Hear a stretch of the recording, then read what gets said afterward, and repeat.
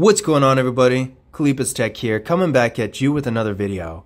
In this video, we're going to be comparing the Samsung Galaxy A13 4G to the Samsung Galaxy A03s. Now before we go any further, I just want to clarify, the Samsung Galaxy A13 4G is a completely different phone from the Samsung Galaxy A13 5G that I have also covered quite a bit on the channel. The A13 5G was released in December of 2021, whereas this phone, the Samsung Galaxy A13 4G, was released just last month in March of 2022. So again, completely different phones here. It can be a little confusing, but I just wanted to make that clear. But with that being said, let's get started. Now with the Samsung Galaxy A13, we're getting a 6.6-inch PLS LCD display with a resolution of 1080p, a PPI of 400, an aspect ratio of 20:9, and a screen-to-body ratio of about 83.2%. So definitely a real nice quality display. Really good size, just a tiny bit over average. I want to say the average display of a modern smartphone nowadays is around 6.5 inches, so while definitely still being within the realm of average, the display of the Samsung Galaxy A13 is just a tiny bit larger, and with the 1080p display, that actually is pretty unusual for such a low-end phone, because this is really an entry-level phone, and most phones in this price range only have 720p displays, but with this phone we are getting 1080p, so if you're doing any kind of content consumption, whether you're streaming videos, looking at photos, playing games, whatever, you're gonna get a much better experience with this phone. Now with the Samsung Galaxy A03s, we're getting a 6.5-inch PLS LCD display with a resolution of 720p, a PPI of 270, an aspect ratio of 20:9, and a screen-to-body ratio of about 81.8%. So these displays are pretty similar for the most part. The only real difference here is the resolution. Other than that, they have pretty much the same size, although the A13 is a little bit bigger. They also both have the same display technology, and in general, the colors look nice and bold on both of these displays, and the brightness and viewing angles are really good as well. But again, I would say the A13 does have an advantage here, being that it has a 1080p display versus 720p. So the image on the Samsung Galaxy A13 overall is going to be a little bit sharper and crisper. So if you are going to be consuming a lot of content, this is definitely something to think about. Now with the Samsung Galaxy A13, we're getting 64GB of internal storage with microSD card expansion. And with the A03s, we're getting 32GB of internal storage with microSD card expansion as well. So when it comes to storage between the two, the Samsung Galaxy A13 definitely has an advantage here with double the internal storage.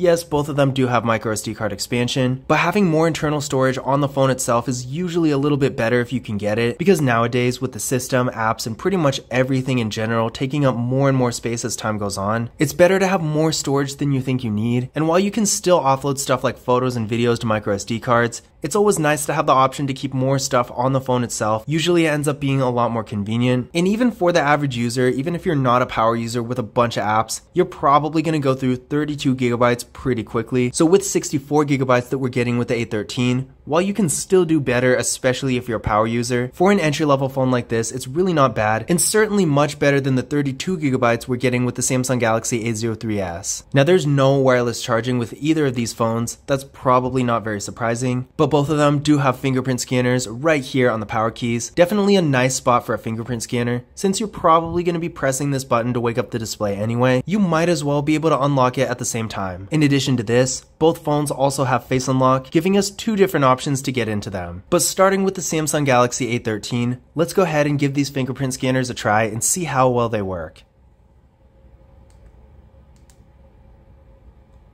There we go, one more time. And there we go. Real fast and responsive, no issues here. Now moving on to the A03s. There we go, one more time.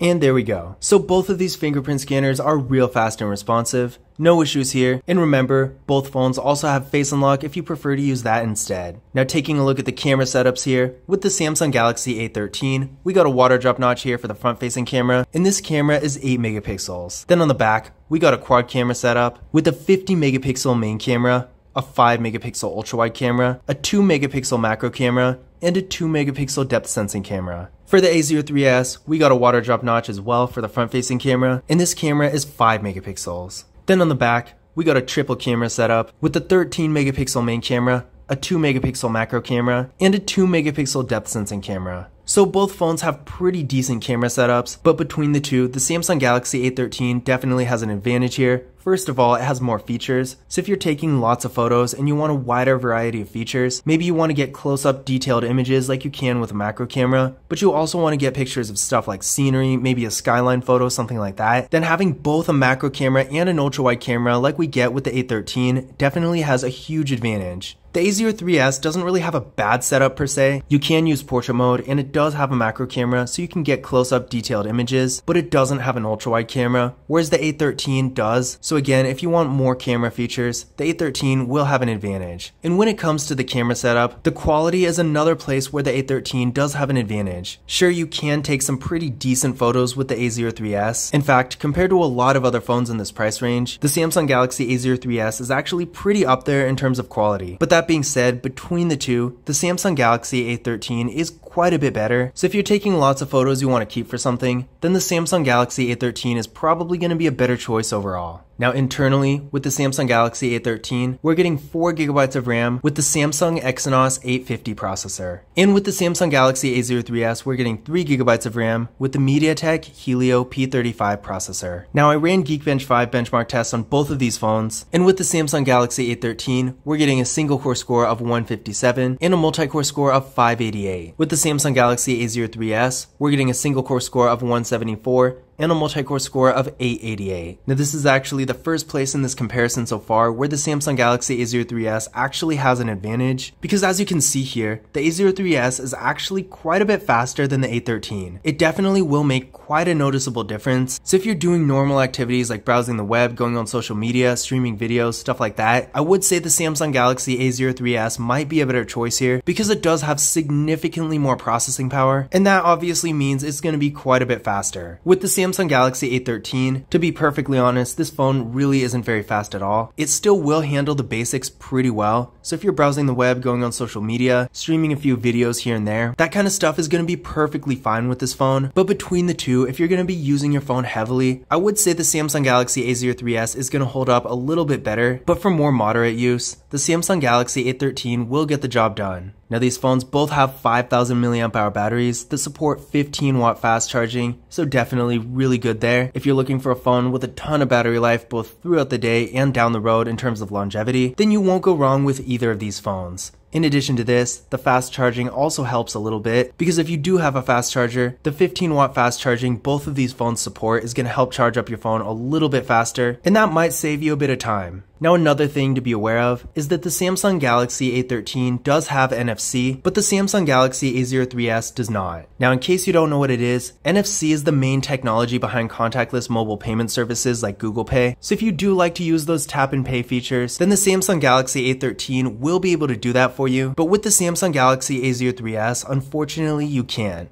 But in conclusion, which of these phones is better? In general, I would say the Samsung Galaxy A13 is going to be the better device here. It has a better display with a higher resolution, so when you're consuming content, whether you're streaming videos, viewing photos, playing games, no matter what the case may be, the Samsung Galaxy A13 is going to have a sharper and more crisp image, so it's going to give you a better experience overall. It also has double the internal storage, which in this day and age is always a good thing to have. The A13 also has an ultra-wide camera for the camera setup, and just better quality photos in general. And again, this phone does have NFC, whereas with the Samsung Galaxy A03s, since it doesn't have NFC, you can't use that feature. Now, all that being said, although I do think the Samsung Galaxy A13 has most of the advantages here, the A03s does have the advantage in being a little bit faster as far as power goes. So if you're not too concerned with features, maybe you're just using your phone for basic activities like going on social media, browsing the web, doing stuff like that, and you're not really planning on taking a bunch of photos or consuming a lot of content, and you really just want an entry-level phone that's fast enough to handle heavy use doing more basic activities, then the Samsung Galaxy A03s with a faster processor might be a better choice in that situation. But again, if you can handle having a little less processing power, then I do think the Samsung Galaxy A13 in general is a better phone. Now if you want to learn more about either of these phones individually, be sure to check out my full reviews and tips and tricks videos for them on the channel. But I hope you enjoyed this comparison, and I hope you found this information useful as well. If you did, don't forget to give it a thumbs up and hit that subscribe button. But as always, I will see you in the next video.